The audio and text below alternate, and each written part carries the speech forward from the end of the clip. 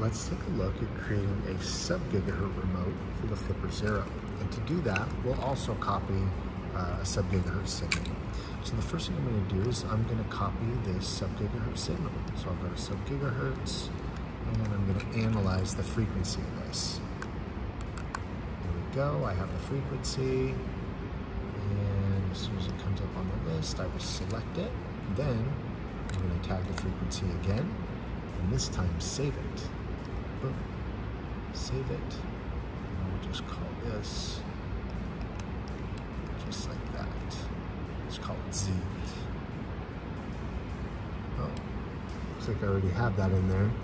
So that's okay, then we'll use the one that I already have. But that's how you save it anyway. All right, perfect.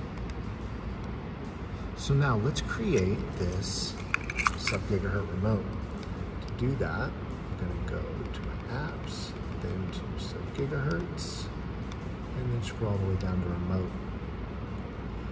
Now, it'll ask what remote do you want to open? Well, I want to create a new remote. So to do that, I'm just going to go out, hit the back button. I'm going to map a new file, so new map file. And we'll just name it this.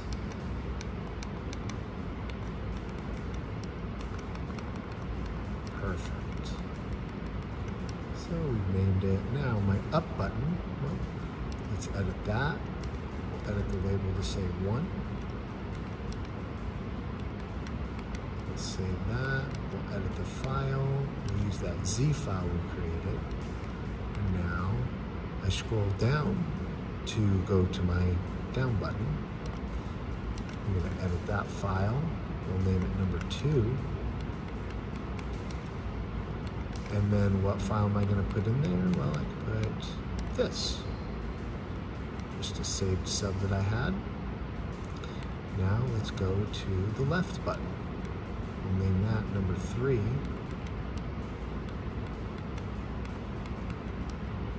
And the file we'll use, what is this one right here?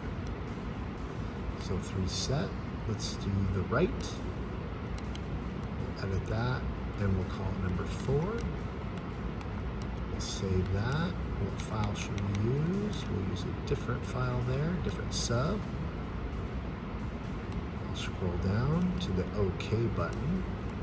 And then now 5. Save that. Choose a file for it.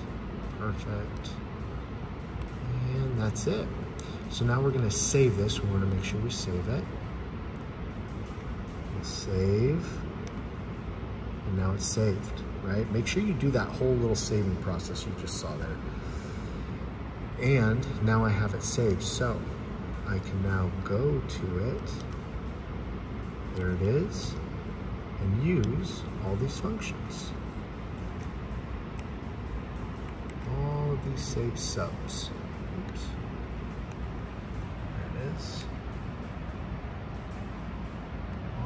Save subs that I made there.